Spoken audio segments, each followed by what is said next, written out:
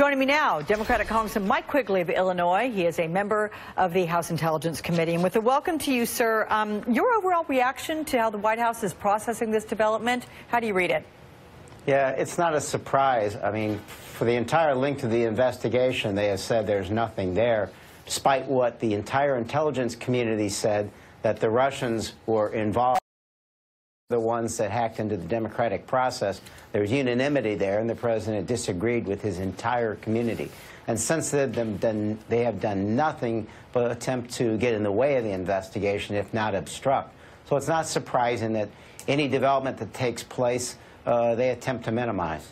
I know that you're a former defense attorney, so can you give us a sense of what level, on what level, Mike Flynn might be cooperating with the Mueller team?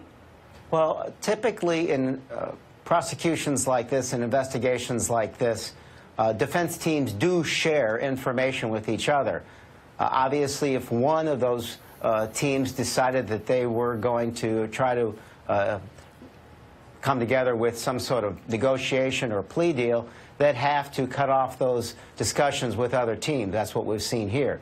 It is not absolute proof that that's what's taking place, but clearly because of a potential conflict of interest, they would have to cut ties communicating with the Trump legal team.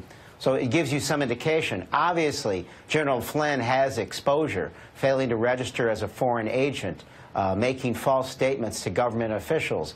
There's a long list, taking money without permission from foreign entities. So obviously he has exposure, and almost always when there's an agreement here, the prosecutors require cooperation as they move forward.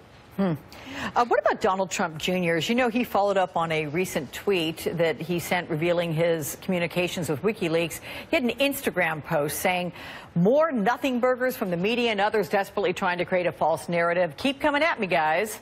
So what is your reaction to this apparent taunting in the middle of this very serious investigation? Yeah, it's honestly something like father, like son. I don't think, and I've watched this for a year and a half, that any of these investigations coming after anyone, they're genuinely trying to find out what took place. This is the most important investigation in our lifetime, and that includes Watergate. In many respects, it's far more sinister than Watergate, because it involves a foreign power that Senator McCain says, and has to remind the President of the United States, is not our friend, is not our ally. It was trying to attack liberal democratic institutions, including our election process. So I would say to Donald Trump Jr., no one's after you. We simply want the truth. And at this point in time, you haven't been forthcoming. We look forward to your willingness to cooperate so we all know exactly what took place. How about what's happening this week? Because I know that you and your committee will be interviewing Attorney General Sessions behind closed doors. It happens Thursday, and as you know, he had an open hearing with the House Judiciary Committee early last week. So what more do you want to learn from AG Sessions at this point that you hope will clear things up for you? Yeah, and officially, I can't say who's coming before us, but there's a lot more information I'd certainly like to know from the Attorney General. I mean, he seems to be able to say at his convenience, "Oh, I just didn't remember that." At some point in time, he has to be willing to acknowledge responsibility. There's got to be some accountability here. It can't be, "Oh, yeah, there was one more." Right? At the beginning, under Senate testimony, he said he had no contact with Russians. And obviously, we've learned of at least three times in which that wasn't the case. And he wasn't aware of anyone else communicating with Russians. There's at least 2 times when that wasn't the case. As the Attorney General of the United States, our lead law enforcement officer, he has to be the one, above all, willing to give us the truth. Now, look, I want to be very clear. I'm not going to ask you to leak or reveal confidential information, but can you give us any sense at all of what becomes the focus of your investigation when you come back to work in January?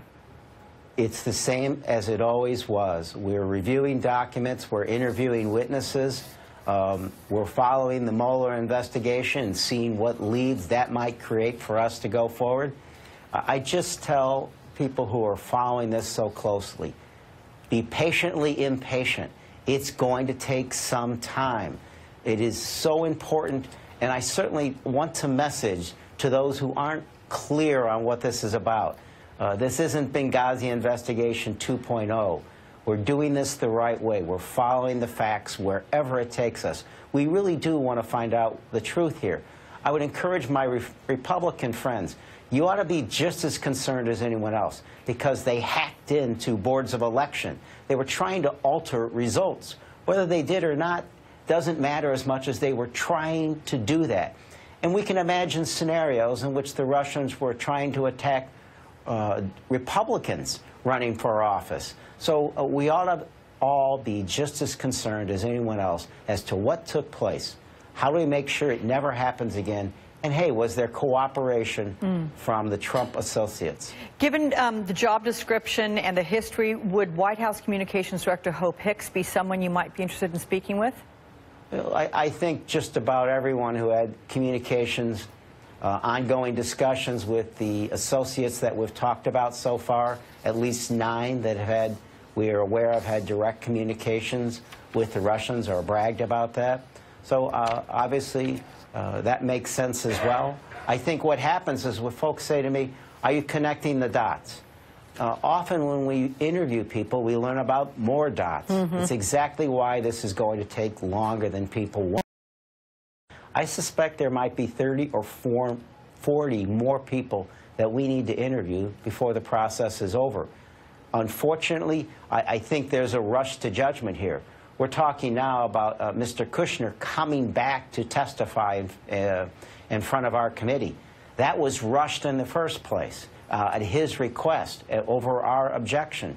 Clearly, we understand if we don't have all the documents, these interviews aren't going to go as well as they should.